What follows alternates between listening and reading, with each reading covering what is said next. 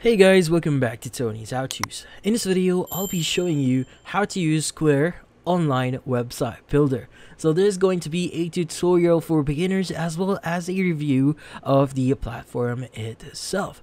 So before we start, hurry up and check out our latest software just under this video. So let's get started. So the first thing that we need to do here is we need to visit the Square website, which is going to be squareup.com.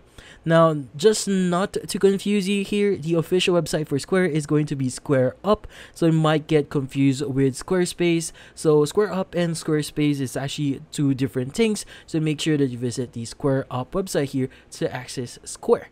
Now in this case, once in the main UI for Square Up, we are now ready to start using the platform. Now you might be wondering, can you actually use Square here for free? Well, when we go to the pricing page here, you should be able to see the pricing that they have. Now, in their pricing page, there are going to be a few plans that you could get here. Like for example, the Plus here, which is going to be $29 or more monthly. So depending on your plan, you could get more or the $29 plan here. Now, they also have the Premium here, which in this case is going to be a custom plan. So depending on what features or capabilities that you want to add, the price for it might vary.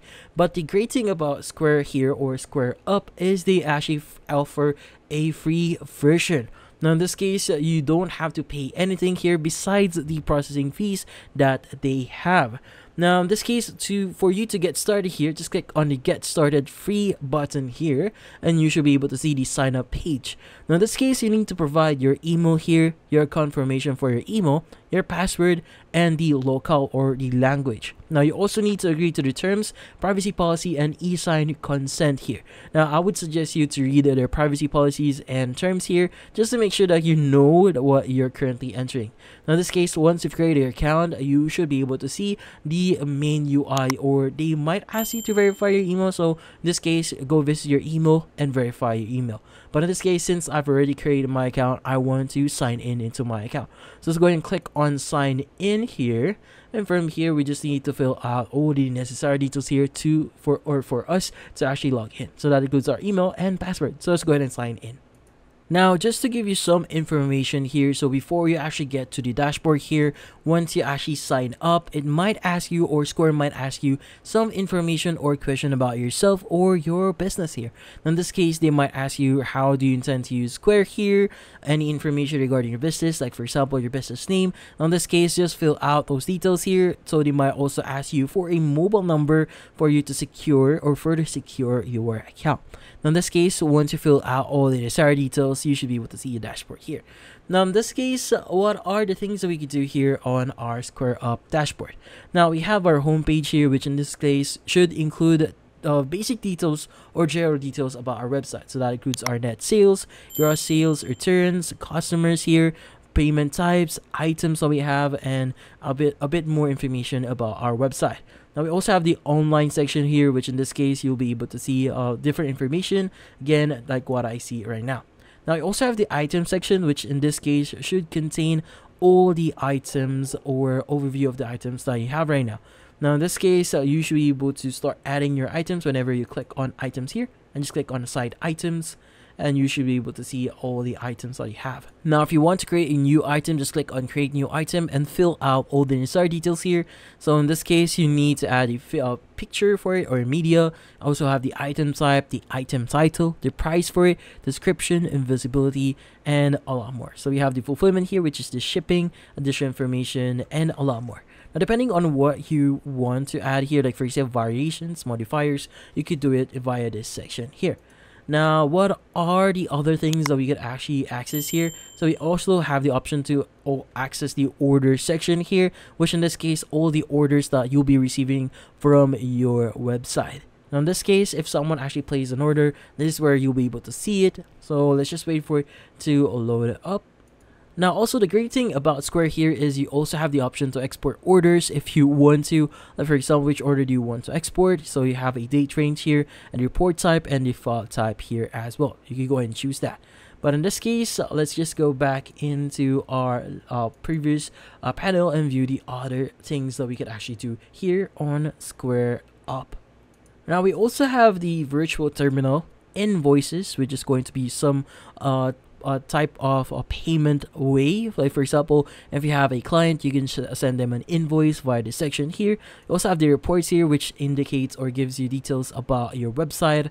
Now we also have the section here for balance. So in this case, you should be able to see some details about your balance.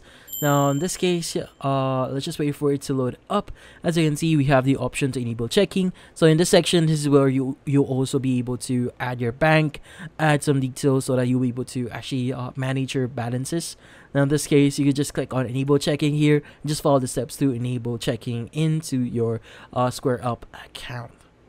Now, obviously, there's going to be a lot of things that you can view here or edit in SquareUp, but in this case, you might be wondering how do you actually edit your website itself. So for you to start editing your website, you can go ahead and click on More from Square here. And from here, what we need to do is we need to access a specific section here. Now, in this case, let's just wait for it. So my bad, so you need to go back here and you need to go to the online section here, and it should actually load up the section for you to start editing your website. Now in this case, it's usually located at the top right of your screen. So in this case, you just need to click on edit site here, and it should actually open up the editor or the website editor for your website. So let's just wait for it to load up. So this might take a few seconds to load up. So in this case, let's just wait for it. Now, by default, these are going to be the section that you should be seeing here, which includes the header, main banner, email newsletter, footer, and footer branding. So now these sections are going to be sections that you can actually edit. So depending on what you want to edit here, like for example, if you want to edit your main banner here, you could go ahead and click on it and you should be able to change a few things here. Now depending on what type of section that you actually use here, you should be able to change certain aspects on it. Like for example, the layout, the section height, the full screen banner here. They explore this feature if you want to change the color style here, and the background color if you want to as well. Now once you've edited it, you could go ahead and click on done at the top right, and you should be able to apply your changes. Now if you want to add a customize or another section, you could go ahead and click on add section here and choose whatever section that you want to add. Like for example, if you want to add a scrolling text, an image, button, and form, like for example an about section or the staff list. So there's going to be a lot of things that you could do here. But in this case, just to give you an example, I'm going to use an about section here and maybe use this type of format here. And from here, click on add at the top right.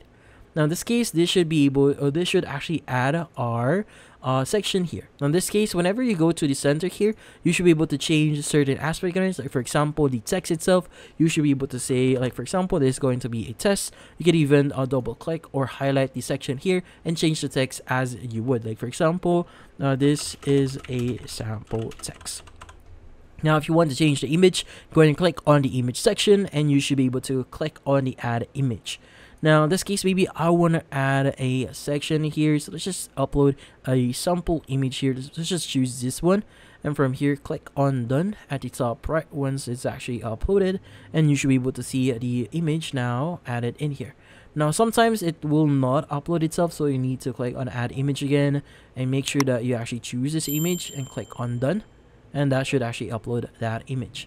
Now in this case, there's still a lot of things that you could do here. So you could choose the image caption, you could even describe the image here, and the title. If you want to add an all caps on it, you could go ahead and do that. Even choose the style here, like for example, there's going to be the section here, the paragraph 1.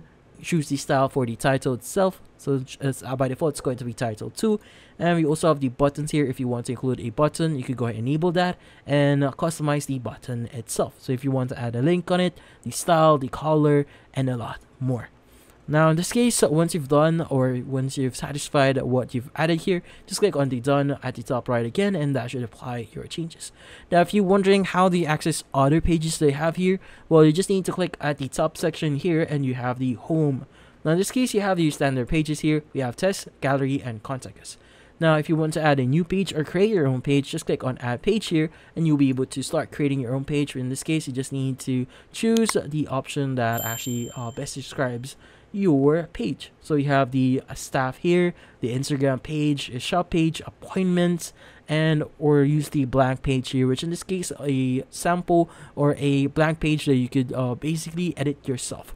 Now in this case, if you choose that, you need to add a page name here, But from here, you just need to follow the steps for you to create your page, and you should be able to create yours and start editing it. Now, same thing, you need to add your sections here and customize it. Now, once you're done, you could go ahead and click on preview or publish. Now, in this case, if you publish this one, this would actually start publishing your website, and people can now start visiting your website. Now, you need to use a Square domain here, but if you need to use, or if you want to use a custom domain, you need to search for yours here and pay for your custom domain. But in this case, that's the beginner's tutorial for Square here, and that's about it. So if you found this video helpful, hit the like and subscribe button and watch our next video.